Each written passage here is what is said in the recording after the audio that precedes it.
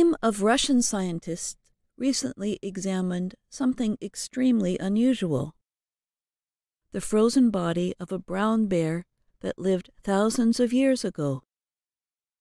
The cold preserved the body almost perfectly in the frozen lands of eastern Siberia for almost 3,500 years. Maxim Cheprasov is the laboratory chief at the Lazarev Mammoth Museum Laboratory at the Northeastern Federal University in Yakutsk, eastern Siberia.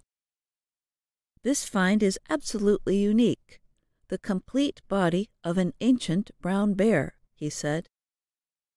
In 2020, reindeer herders found the female bear on an island in the Arctic Ocean.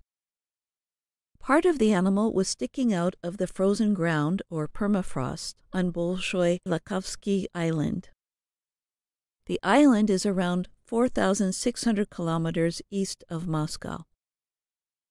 Because it was found just east of the Bolshoy-Aterikhan River, it has been named the Aterikhan brown bear.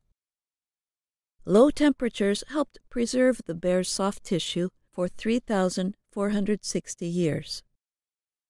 It also let the scientists know about its final meals: bird feathers and plants. The bear is 1.55 meters tall and weighs nearly 78 kilograms. For the first time, a carcass with soft tissues has fallen into the hands of scientists, giving us the opportunity to study the internal organs and examine the brain, said Cheprasov.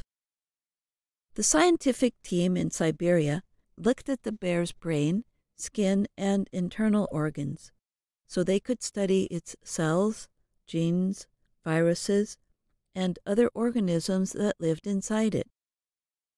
Genetic analysis has shown that the bear does not differ in mitochondrial DNA from the modern bear from the northeast of Russia, Yakutia and Chukotka, Cheprasov said. He said the bear was about 3 to 4 years old when it died from an injury to its back. It is unclear how the bear came to be on the island, which is now divided from the mainland by a 50-kilometer-wide body of water. It may have crossed over ice, it might have swum over, or the island might still have been part of the mainland. The Lakovsky Islands contain some of the richest treasures in the world for the field of paleontology.